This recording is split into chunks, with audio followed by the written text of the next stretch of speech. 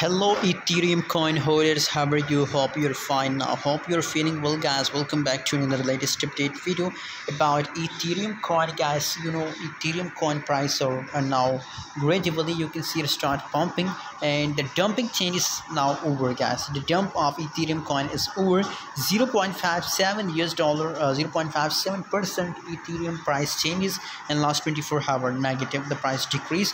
The current price is 1,586 US dollar. That's the current price. And on the other side, if you talk about highest price, 1,641. So approximate of 120 US dollar per price pump in last 24 hours, guys. And if we talk about the future price prediction about Ethereum coin, that what's coming in an Ethereum coin in the future.